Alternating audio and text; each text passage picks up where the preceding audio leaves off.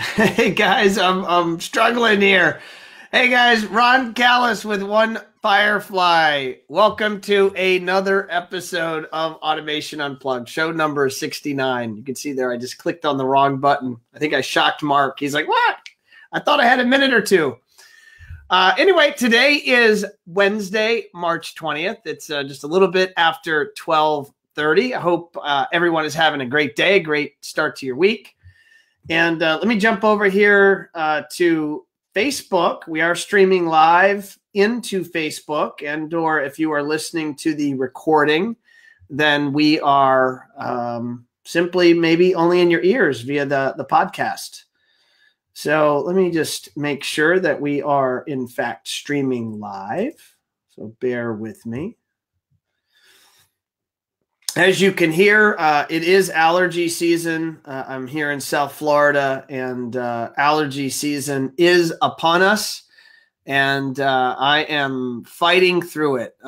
Maybe like many of you, I suffer from allergies, and it's just as much as you want to celebrate spring. Of course, I'm in Florida, so it's always spring or summer year round. But regardless, apparently some plants do open up and let their pollen out, and man, it's holy hallelujah. So anyway, I will do my best to clear myself off mic as we go here. I am excited to bring you a fun interview with Marc from Mero Concepts. And I've known Marc now for about a year or so, and he's a client over at One Firefly. And he's got an exciting business he's running out of Austin, Texas. And in fact, Marc was kind enough to host Team One Firefly in December at his facilities there in Austin, and demo all of the technology in his showroom for our team. We flew about 30 people in to Austin, and he hosted us and did a Q&A session with the team. They could ask him questions about being an integrator, and it was a lot of fun. So let's go ahead and meet Marc. Let me pull him in. Let's see here. Here he comes. This time it's for real, Marc. Hey, Ron. Sorry. I didn't know if it was sorry. or not. Yeah, sorry about clicking the button prematurely. And I saw your face. You were like, you gave me the, oh, no face. Oh, crap. I'm not ready. So, how are you today? I'm great. It is gorgeous here. Finally, we have some sun. It's about almost 70 degrees here, and we will be kicking off our allergies soon also. Oh, yeah, awesome. What is the plants or the trees or the shrubs that are the culprit down there? Mostly here is cedar. A lot of times that's the big culprit, and that can wreak havoc. I heard it's called cedar fever, right? That is a real thing, and you can actually see the cedar exploding off of the trees. So what you think is like rain or a haze will actually be the cedar itself. The cedar pollen moving through town. Cedar pollen, correct. So I've lived here now 19 years. They say it takes about 2 years to get affected by it, and I can say that I get affected by it. Oh, wow. So it's interesting. So it's not like your body starts fighting it immediately. You have to be exposed to it enough times to where your body then starts fighting it. Yeah, and then you're kind of going, why do I feel off today? Why am I got congestion? My eyes are itching. Am I getting a cold? I don't know. And it happens about twice a year. So. Got it. All right. Well, I feel your pain, man. And I was just on the phone this morning with Jason Knott from CE Pro, and he's up in Boston. And he was saying snow is still on the ground, but as soon as that snow melts, they'll be suffering the same effects up there, probably in a matter of weeks. Yes. So, exactly. Mr. Marc, for those listening, they may not know much yet about you and your past and where you come from and how you came to be running and operating Mero Concepts. So I always love on these interviews to kind of start out with just about you and maybe your backstory, if you'd be so kind. Yeah, so I started, I was in college in the 90s and mid-90s and started with a company called West Tech Security doing custom security systems. And really gravitated towards that, learned how to work within clients' environments, retrofit, wiring. And so that kind of took me into the industry, and I got the bug. And did that for a few years, and then realized the industry was kind of more focused on contracts and not so much the actual project itself. And so I kind of walked away from it.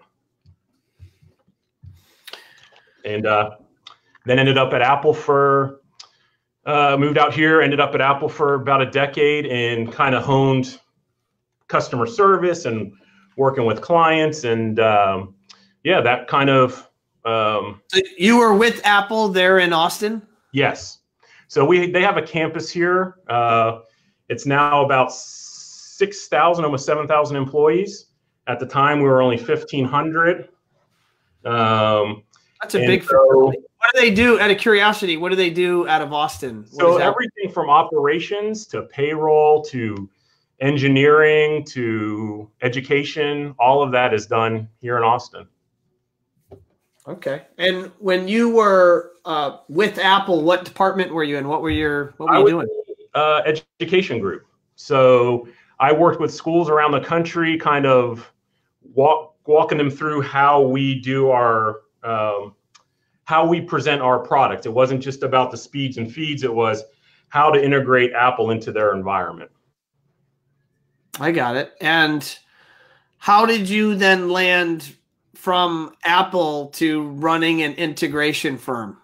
So that came about. I have a friend who's still my friend, surprisingly, and a neighbor that had 4 restaurants, and he was just had very complex control systems in his restaurant that never seemed to work correctly. So he engaged me to come out and take a look, and I started helping him out, and he was building new restaurants. And so I started kind of helping him design and do the new aspects of his new restaurant.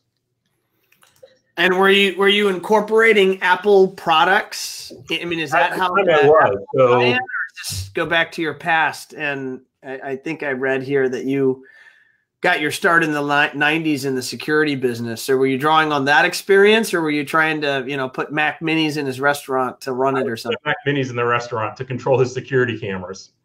You were? Yes, truly was. I was like, there's no need for PCs. We'll do all Macs. We can figure out how to make Apple integrate into your environment. So everything I was looking at was based on an Apple platform or back end. Okay, interesting. And so when did you ultimately start Mero Concepts?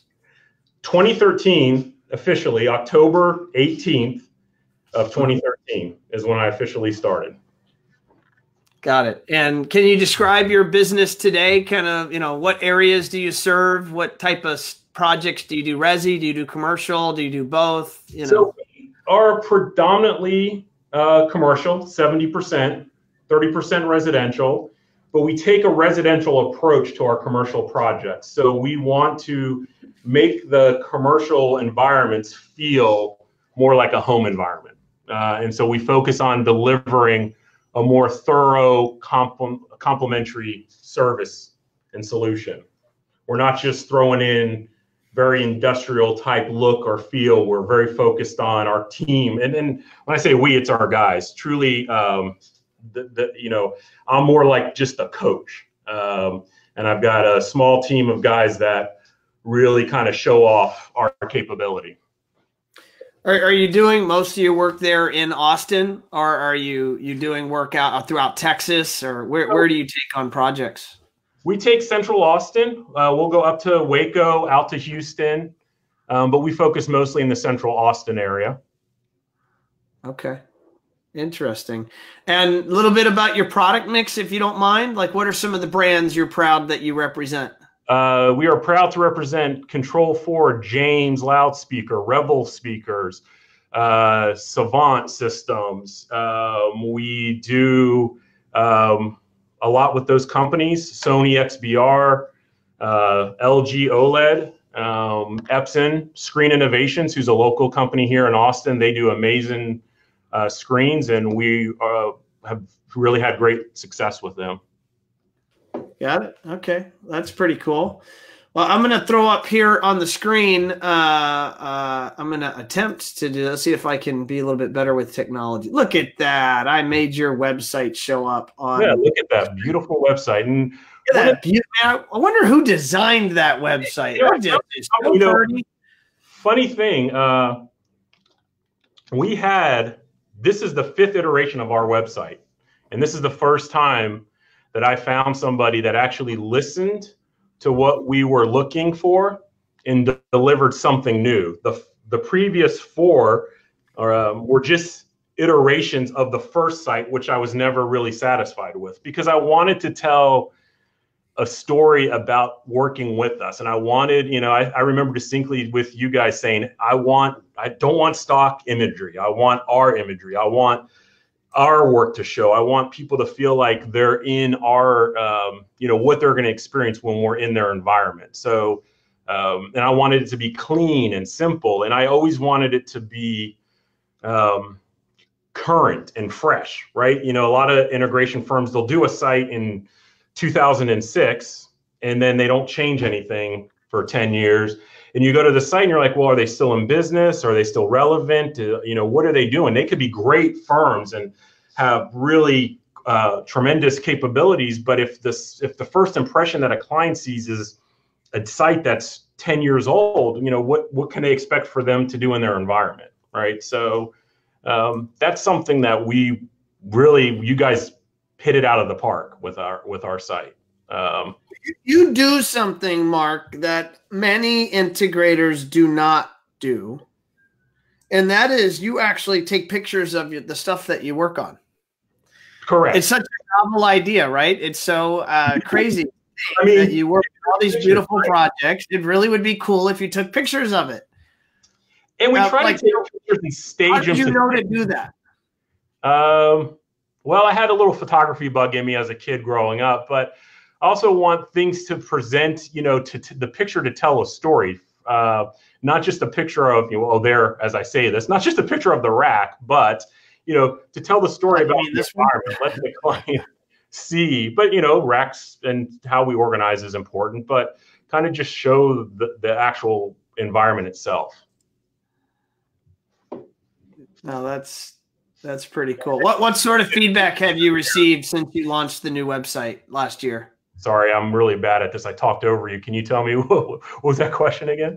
No, that's okay. I said, what was your experience? What sort of feedback have you received from your customers or folks that have been visiting your website? Has it been positive or? Very positive. A lot of clients that come to us have said, I looked at your website. You guys look like you're doing a lot of great things. We like the look. We like your design language. So let's, that opens the door to a conversation with us. Now, one other thing, one of the many things that you do, Mark, that's pretty unique from my observation, or I guess the viewpoint I have or vantage point I have, working with lots of different integrators. But you're doing something in particular. By the way, I'm going to throw a comment up on the screen. Maggie says, beautiful modern website. Definitely my style. Plus orange is my jam. So there you go. I can tell a story about the orange thing too. Some people they go, hey, is that your, orange? That must be your favorite color. And I'm like, actually, growing up, red was my favorite color. But I was sat in a marketing program back in 2000, I think it was. And this team was talking to us about how orange was going to be the new branding color going forward. Like there had been iterations of blue being the color, and then it was going to go into orange. And so that's kind of where I picked up the orange coloring aspect. So it's purely out of a seminar based on, recommendations or best practices. Yeah, that's where I picked it up. And you know what? It does stand out. And I'll show you, I'm committed to, so these are my other pair of glasses I wear when I'm needing to see distance. So they are actually with the orange outline. There's an orange vein through them. Yeah. So hold those back up. I'm gonna put you full screen now so everyone can see that orange. Let's see it. Yeah. So there it is. Oh, that's funny. Yeah. Yeah, that's cool. So anyway, I do care about branding, as you can see, down to everything we do, from our business cards to the cabling we pull through our projects. We want our stuff to be, we want to know what our pieces are. So we even have our cable in orange, gray, and white. So now you have also, and I just threw it up on the screen here, you've also chosen as an integrator to also be active on Instagram. And not many integrators, from my experience, I'm going to say, I don't know, maybe less than 50 or less than 100 or something like that, at least in North America here, are very active on Instagram. And you are active on Instagram. Kind of what's your take on that? How do you see that platform being used to help drive your business? I like it because, it tells a story with pictures. It's succinct, it's clean, simple. It's all about our design, and lets us tell our stories in a very fast, simple way, and doesn't have a lot of noise around it from what we see. So that's kind of why I liked it. And again, it lets us show off through photography and video. We also put some videos up there, and we don't do anything amazing with our, the video. There's one that I shot there. That was on a Sunday. And that piece is, I did that in one shot, one take, and did it with my iPhone, and got the timing down. And what we were trying to show there in that particular piece is that from the movie soundtrack to from the movie to the soundtrack, we can incorporate that into a client's environment. So we can not only provide you with an amazing experience to watch the movie, we can also have a great 2-channel experience to listen to the soundtrack. Yeah, it looks like you're getting pretty good engagement on these social posts. So if you're out there watching this or listening on Instagram, you'll find them at mero_concepts.com. So what I'm going to do here, just to help out my my folks that are more visual, I'm actually going to, let's see if I can get my technology to behave. There we go. So there's the Instagram channel for Mero Concepts. Check them out. Follow Mark and his team, and see all the beautiful pictures that they are posting. Yeah, and I want you, before you go off that page, the one with the vacuum cleaner. Those are some of the things that I encourage other integrators. Focus on something that's unique. That's not just the picture of the rack or the picture of the AV receiver, right? We know that we do that, but tell the story about how you treat the client's environment, how you care about everything from when you step on site, that, our guys walk in with their vacuum cleaners. And we chose Miele because, like I said in that story there, no one wants a shop vac in their house, right? No one likes that loud sound. So, one of those things, we chose those vacuums because they're quiet, they're not obtrusive. It's what a client's already used to hearing in their house. They know what we're going to take care of their environment, that we are going to clean up after ourselves. And so, take those pieces and focus on that, because that kind of shows the client a little different story about what you do. No, that's very cool. I appreciate that. So there you go. I'm going to turn the crawler off. I am going to come back over here to the website just in case anyone is interested in visiting you online. If you're listening to this audio, it is meroconcepts.com. And I'm going to put that up on the screen here. And don't forget, if you're out there listening to this, and if we are live and you're listening, please post your questions and or comments for Mark. I will do my best to read them off live to Mark, and you'll get his live feedback. If you are listening to the recording or watching the recording, you still can post a comment, and both Mark and I will be auditing the comments over time. So definitely we'll get your replies, even if you reply after the fact, after we are live. Most of our viewership, by the way, Mark, happens on the replay. or after the fact. We'll have a handful of people watch us live here, and then over the course of the next month or so, we'll have a few thousand people check us out. Then I shouldn't be so nervous right now. Oh no, definitely no one's watching. Okay, no reason. No. I don't want to dismiss those that are watching. I love you and I appreciate that you're watching. But I do too. Yeah, Mark. Yeah. No one's watching. Just no reason to be nervous. All right, there we go. I'm going to pull that down. Now, Mark, I was hoping we could. I want to touch on a number of topics, kind of rapid fire topics, if you're game.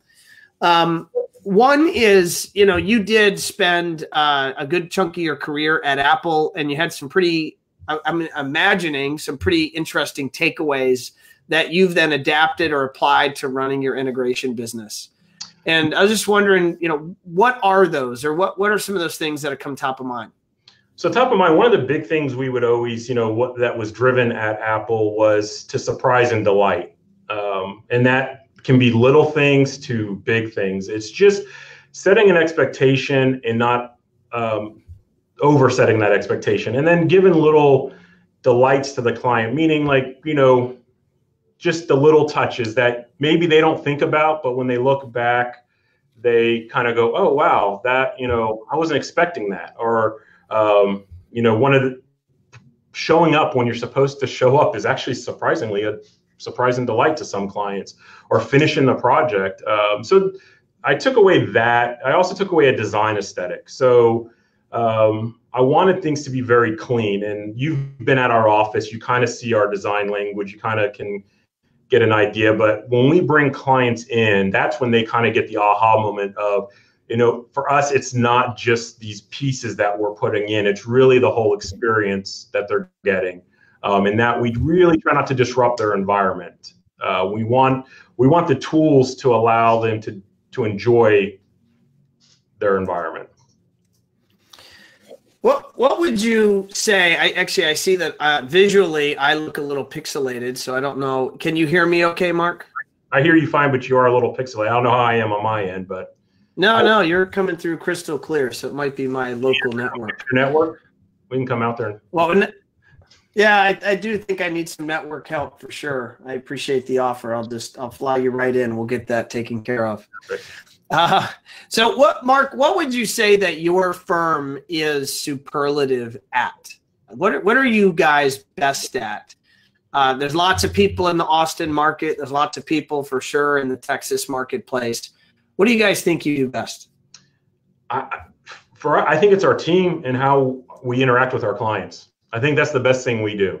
I truly do. I don't think we are doing, I tell people all the time, and this is why I try to be really engaged with other integrators in this market, in this area. Austin has a lot of animosity within this division, or within the CI channel, because so many of them came from other companies and, thought they could start their own companies. And but for what we do, there's no super secret sauce that we have, right? There's no patented thing that we're doing. We just engage our clients, provide them with good service, follow up, stay on top of the project. We never want to be the group that prevents, especially in the commercial environment, we never want to be the group that slows down the project. So just having that open line of communication and being engaged with them, that's really what sets us apart. I think that's what makes us fit in. And given that you have been in business now for a number of years, you started this business in 2013. I know you well enough, and you and I talked offline. There's been some lessons along the way when you're running a business.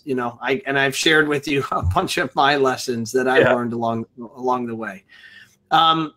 Many of those listening are running their own business, or those businesses are at varying levels of tenure in the marketplace.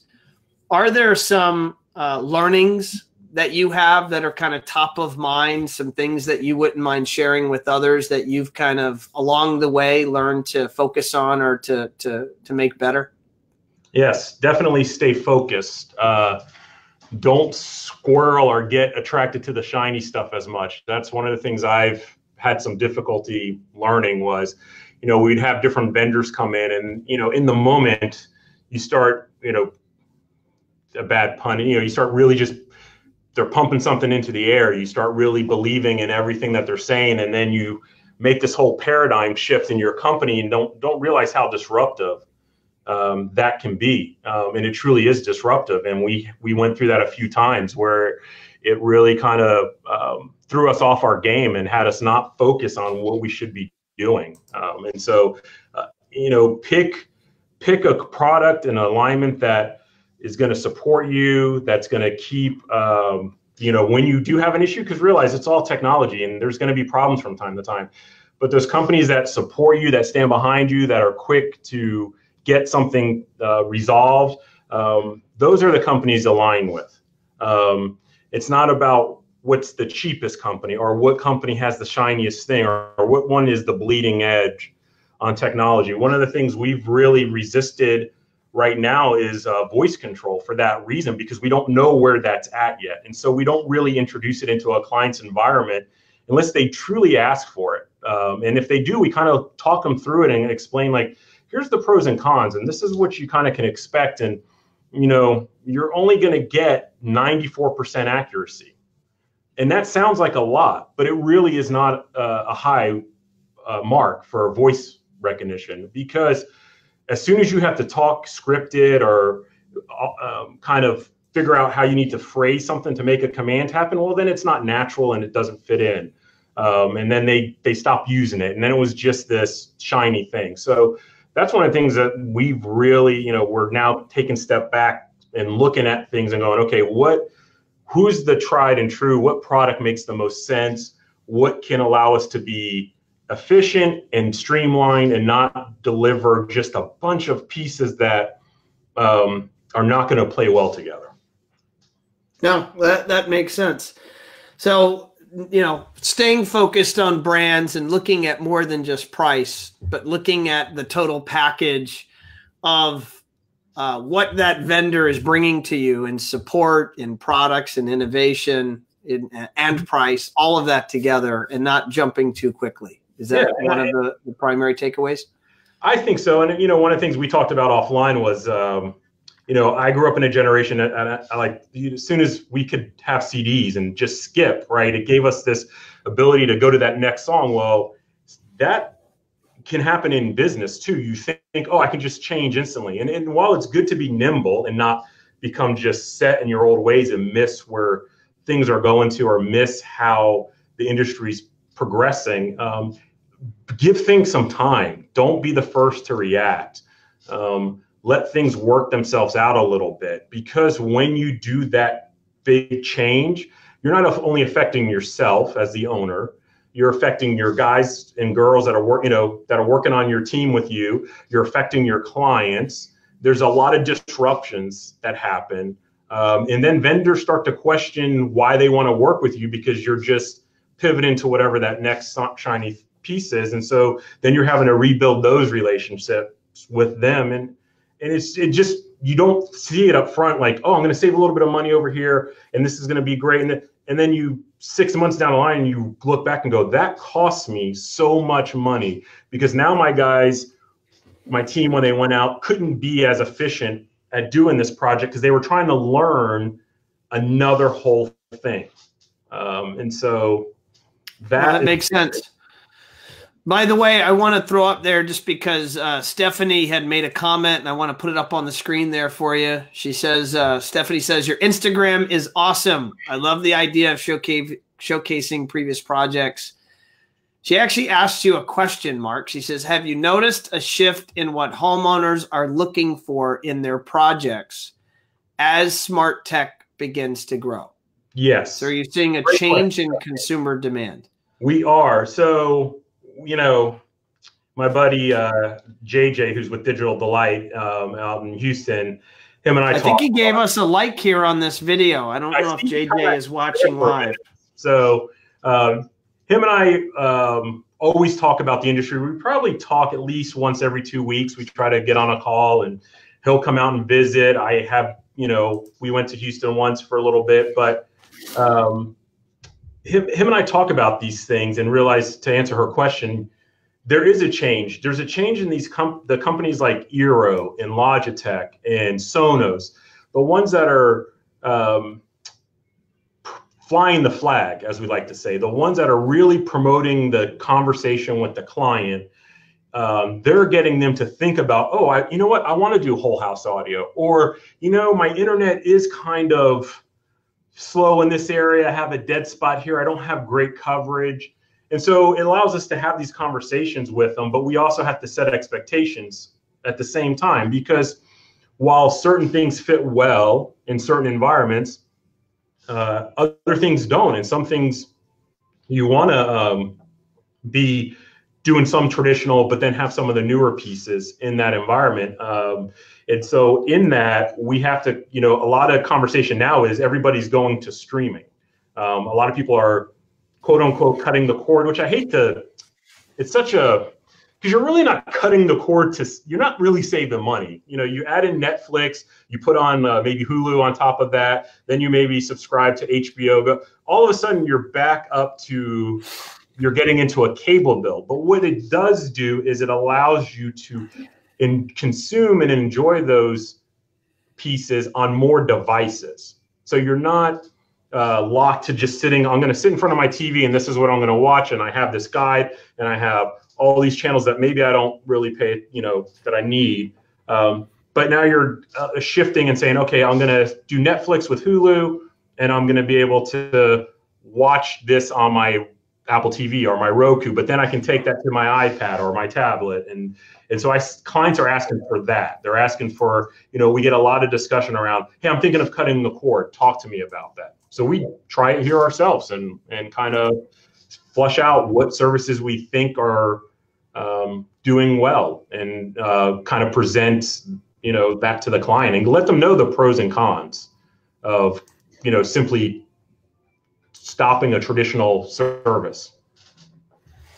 Got it. And Stephanie, thanks for that question. And Mark, thanks for your insight there. Mark, in running a business, I think I, again, talked to you offline, I think it's one of the harder things anyone could ever try to figure out how to do. Yes. I know I've talked to people that make it sound easy, but it hasn't been my experience. It is easier now, only because I've purchased so many lessons along the way. And in the case of integrators, these technology contractor types, of which I'm putting you into that category, what is your opinion on kind of where you started and where you are now in terms of your financial intelligence about your business? Yes. That's a great question, and we talked a lot about it. So, I started out and I had some very large projects, fortunately, that started me off into the industry, doing a friend's restaurant because it was a large restaurant. It was a, almost 8,000 square foot restaurant, and we did a full array of TVs and video distribution and distributed audio. And that got me to go, wow, there's a lot of potential in this industry. And I started looking at things the wrong way. In the beginning, I was looking at revenue numbers and not looking at what things were costing me, which I think a lot of business owners probably do. I'm learning that. You've got to pay attention to your overall cost and realize that while something shows on a piece of paper this cost, what are you putting out there, and how many times are you having to go back to that project and take care of it, and where is it appropriate to charge the client, and where did you miss the mark on the rate, or maybe you overcharge. We've had that sometimes, that feeling of like, did I put too many hours into this project? Did I put too much on it? And so those are things that I had to learn along the way. I feel, my dad gave me a piece of advice this is a little while back, about, running your business and going through the trials and tribulations that you're going to hit and that you've gone through. You're going to get your MBA, meaning you're not going to get your MBA traditional sense sitting in a classroom, but you're going to learn a lot of things very quickly about what it takes to run a business and why it's not as you know, the Instagram is a nice shiny piece, right? And Facebook makes us show our best light, and our website is a great story. But behind the scenes, there's so many moving pieces and so many things that have to align. That's the difficult part. That's the part that you spend probably 80% of your time trying to figure out, is how am I going to keep my guys, you know, in a project? Are they on the right project? Is this job the right job for us? Learning to, you know, say the proverbial no to things. That's a lot of things that we had to learn was, you know, just because this presents this number of revenue doesn't mean that this makes sense for us. And, you know, just recently you said no to a project, right? You had an opportunity presented to you and it didn't feel right. It was it was this past Monday. We went out to a client. It was our second visit out there. He had this beautiful home theater that he had done back in the 90s, and he was going to refresh it again. But the way he wanted to do it and everything, he had all his components picked and already purchased. He had all of his things. He essentially was engineering the project and wanted us to put it in. And one of the things, and it would have been a nice, you know, looking at the revenue number, what we were thinking it could have potentially been, would have been nice, but I couldn't find the end game. And that's the thing I look for now. When I propose a project, or when I'm thinking about when we're going to take on something, is where's the end game? When am I going to finalize that delivery? And I just felt like I couldn't get there with this project. And it wasn't going to be our design, and it wouldn't be anything that we would have truly done. It wasn't that he was picking out beautiful, I mean, his equipment was great. It's just stuff we don't work with on a regular basis. So these efficiencies all of a sudden start going away. And then my guys are going to have to learn all these new things. And, you know, are we delivering truly what the client wants? Do we have the ability to get the carpenters in there that need to be in there, because he wants to sink the projector into the ornate woodwork that he has at the back of the theater to hide the projector. And so when we met with him, he's like, okay, this is what I like to do. And we talked about, we met with him for we were probably there for almost 2 hours. And then he goes, I need this by Wednesday, because I want to make a decision by Thursday. Well, that was my first red flag. Okay. That there's no way I could put that whole solution in place, have accurate numbers to him, know exactly where my cost was going to come in at, but in 3 days. And so I didn't think it was fair to myself. I didn't think it was fair to the client. It wouldn't have been fair to my guys, because it would have all been just crapshoots. And that's one thing I've learned I don't want to do anymore. And were there times in your career where you would have just said yes to that and taken it on? So I'll back up. That project, the rest of the client, the friend of mine that has the restaurants, if I was a wise man back then, I would have said no. I was still working at Apple at the time when we took on, I was kind of transitioning out of my position at Apple and getting this, and he presented me with this great big project. And I'm like, okay, I think I can do it. Now, because I was able to control the design and I was able to build it out the way I thought would best fit in with their environment, and it worked. But if I look back at that and go, would I do that again?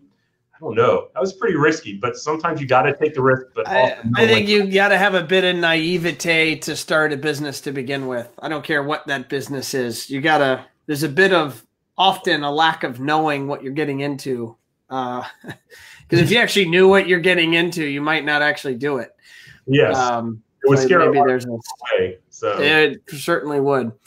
Mr. Marc, I appreciate you spending some time here chatting with me. Believe it or not, it's been 40 minutes. Wow, we're stopping okay, I was just getting warmed up, relaxed, set in. You were just getting relaxed, just getting in. It just means we'll have to do a number two, we'll have to have an interview number 2 at some point. I would really appreciate it. And I really, truly appreciate you considering us. We love working with your team. You guys do a lot of great things with us. It was great having you out here in December and getting to let you guys see kind of our story and what we do. And, it meant a lot that you would even think to come out and bring your whole team to to our place. If you recall, when you first engaged us, you had said, "Hey, Ron, when are you going to come out and visit?" And I said, "I don't go and visit my customers." And I'm saying that publicly here on the show. I just don't do that. I'll see people at trade shows or industry events. And but then I remember when I called you and I said, "You remember when you said you wanted me to come out and see your store? Well, how about I bring 30 people with me?" And you were like, "Oh boy." Yeah, so I did have that oh boy moment. So yeah, the rest is history. Well, Mark, I know we all have busy days and our audience has a busy day, so we're going to get everyone back to their daily, regularly scheduled programming. So, Mark, I just want to say one more time, thank you, sir, for joining me on the show. It was my pleasure. Thank you very much also. Have a great day. Awesome, buddy. All right, gang. So there you have it. Sorry for a little bit of the internet bandwidth issues. I think I got a little pixelated there along the way, but hopefully my audio was carrying through.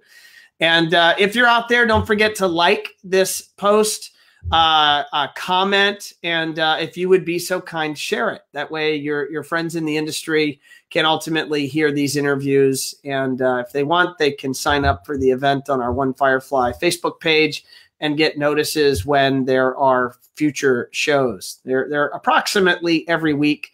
Depends sometimes whether I'm traveling or not, whether I can make that happen.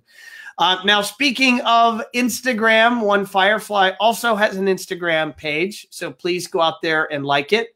We have been growing our Instagram following nicely since September. I think we have at this point over 500 people following us on Instagram, and that is super cool. We have a great team behind that channel. I go into that channel and post every now and again, and my team keeps a regular flow of fun, interesting content there, both a little bit of work, a little bit of play, and it's a great way to follow One Firefly. Now, additionally, I have our upcoming lineup. I don't think I can make that any bigger, so I think we'll just have to, you know what, maybe we'll do this. No, that's not making it any better. So there's the upcoming lineup. You can see I'm going to have Eric Thies next week. And it looks like the text is actually too small for me to see the other name, but I think it's a fellow named David. So David and Eric are going to be on, and that should be a lot of fun. That'll be the 27th. And the 27th is the day before my birthday, because my birthday is the 28th. So if you want to send presents, send them, look up One Firefly's website, send presents to the office address. I will receive them warmly. I'll appreciate that.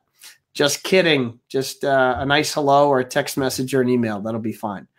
So on that note, gang, I appreciate everyone's time. Hope you have a great rest of your week. If you're suffering from allergies like I do, I hope you feel better and you find the right medication or some rest. And I will see you guys soon. Thanks, everybody.